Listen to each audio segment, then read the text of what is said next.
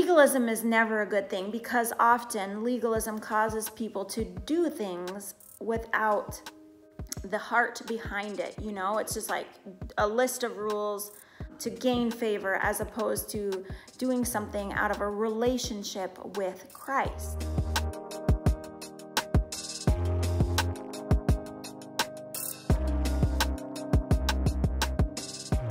Hey guys, welcome to today's video. Today we're going to unpack purity culture. Was it a negative or positive thing for the Christian community?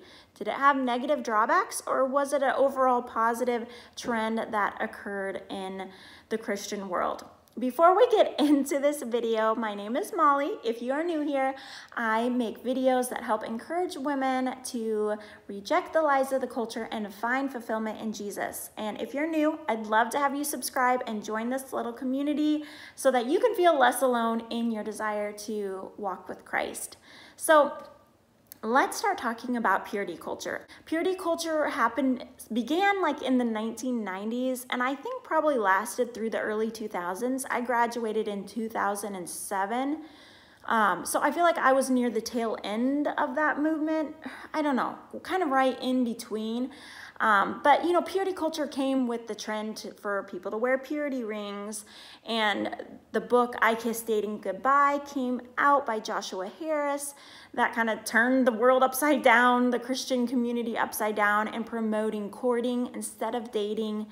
And it was definitely a big movement. There was a lot of people in like the Christian music industry, like I talked about in my last video. Rebecca St. James was a huge example to me of saving sex till marriage. It was just something that was very talked about for young people. There was a lot of books and things like that that came out. So the positive aspects of purity culture, I think, were the fact that it created this movement and this community for young people to seek obedience to Christ in the area of sexual purity.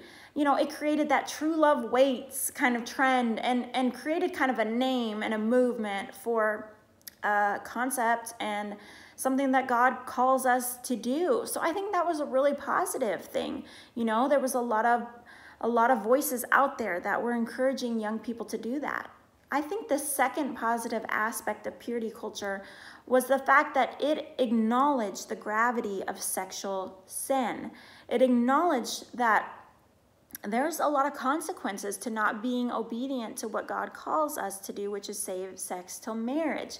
Now, no sin is worse than the other in a sense, but some sins have worse consequences than others. And sexual sin has a lot of negative consequences, unplanned pregnancies, the potential for STDs or those kind of complications, and also just the shame and guilt of memories of previous sexual encounters, and as well as the fact that when you're not expressing and having sex within a covenant relationship of marriage, your potential for hurt goes way up because you're giving yourself to someone, you're sharing something so personal with that other person. So I think purity culture was really good at promoting the gravity of that. And I think we could come back to that now a little bit more in Christian culture.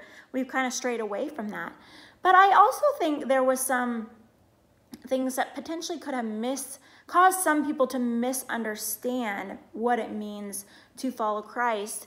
That purity culture maybe potentially caused. I wouldn't say for sure, I'm not the smartest person on this topic, but I just had this thought that some people may have seen saving sex for marriage as this legalistic thing because it was so expressed with this movement. Legalism is never a good thing because often legalism causes people to do things without the heart behind it. You know, it's just like a list of rules to gain favor as opposed to doing something out of a relationship with Christ. I also think because it was this very popular movement that possibly, I think some young Christians, and I'll say even the word immature Christians or even non-Christians, may have adopted this commitment without realizing the importance of honoring God with all of who you are, which I kind of talked about in my last video. And I think if you don't understand that like everything kind of has a domino effect. Like if you're not honoring God with growing closer to him and spending time with him, but you're like, but I'm going to save sex till marriage, then you're missing the importance of a relationship with God.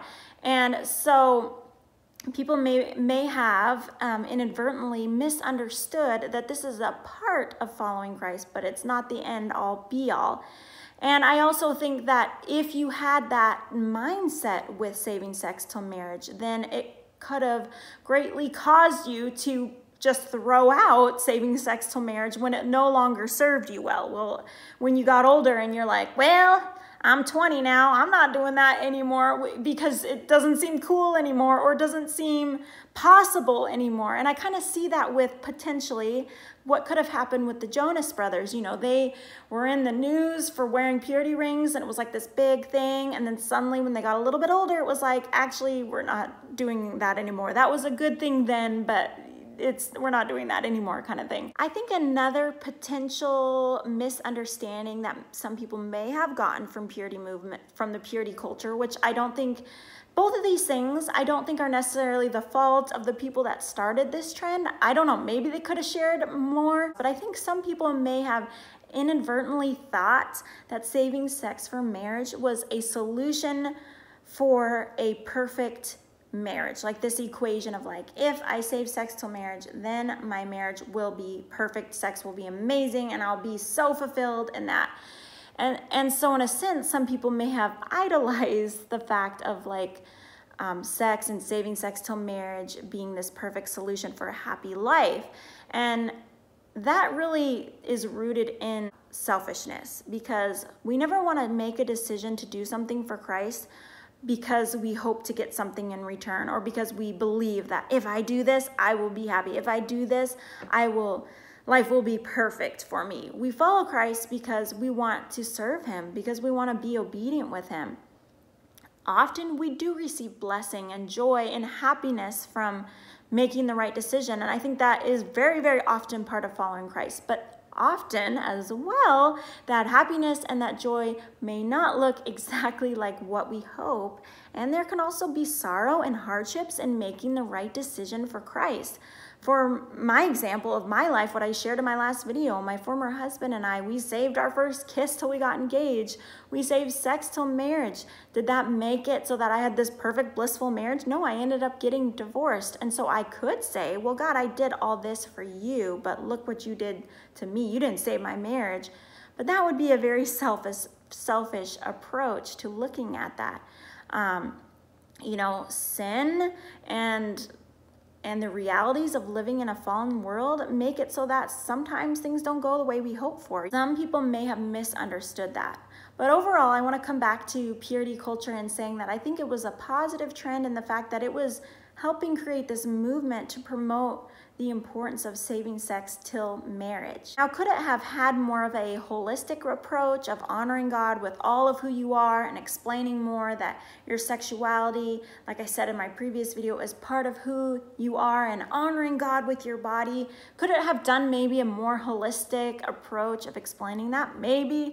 I can't be the judge of this whole movement, but I want to end on talking about the fact that often the negative voices are those that are heard the loudest. And I think with, like, for example, Joshua Harris coming out and saying, I'm no longer a Christian, and like everything I wrote in my book, I Kissed Dating Goodbye, like I don't believe anymore. Basically, you know, he said all that. It kind of brought some people out of the woodwork of saying negative things from purity culture. But I just think that the negative voices are the ones that scream the loudest, and we hear that so much more than those that had the positive experience, those that still hold strongly to their faith, that still strongly believe that they made the right choice. Like, I don't think if you were to talk to anyone that saved sex till marriage, that was a virgin on their wedding day, I don't think if you talk to anyone that they would say, I wish I had slept with a lot more people. Like, I just really don't think that's possible. Maybe some people would say that, but are those people people who are actively pursuing and following Christ right now? I don't know. And often people that have negative thoughts about purity culture are those that like rejected Christianity as a whole. So, I mean, really, they're rejecting Jesus. They're not rejecting this movement. They rejected Jesus, you know? So that's what I think we have to keep in mind when we hear negative thoughts about things, is like, who are these voices coming from? Because often the faithful people are a little bit more quieter. Not always. There are voices that should be loudly speaking of God's truth, but often, like the everyday person that's just walking with Christ, following Christ, they're not screaming out on, you know, social media their negative thoughts on things. They're just going about their day-to-day life following Jesus. So those are my final thoughts on this topic. I want to hear what you think. If you disagree with me, if you have some other thoughts on that I didn't share on this topic, I'd love to hear from you. And ending this video on purity culture. I will see you guys next week, next Monday. All right, bye guys.